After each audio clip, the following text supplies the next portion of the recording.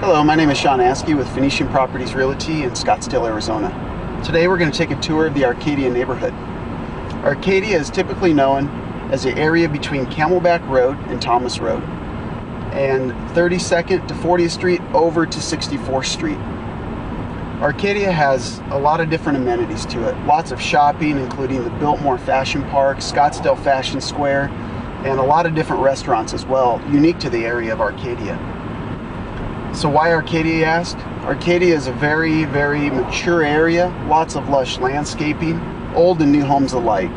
The lots can be larger than your typical suburban areas, and there's lots of great schools and different things to do with your family here, including hiking Camelback Mountain and Piestewood Peak.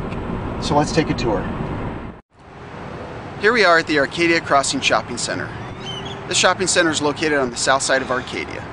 It's a very convenient location for you to get everything from groceries to clothes. All your department stores and even a Costco is located here. Banks, hairdressers, fast food restaurants, about anything that you need to make your life more convenient. Located just to the northeast of here is Scottsdale Fashion Square.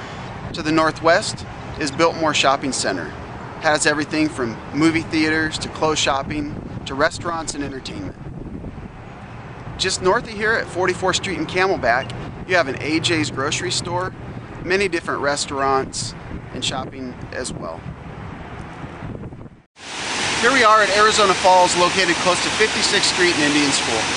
This is a really neat place because there's a park, there's tennis courts, and even this little water feature that we see here called Arizona Falls.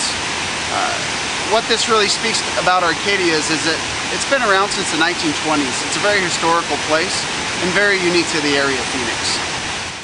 Here we are located at Arcadia High School, located at 45th Street and Indian School Road. Many of the different schools are very nearby the Arcadia area, such as elementary schools, middle schools, and as we see here, Arcadia High School. For more information about the local schools, how they perform, and what to expect for your children when they go, check out the links located in the downloadable buyer's guide from my website.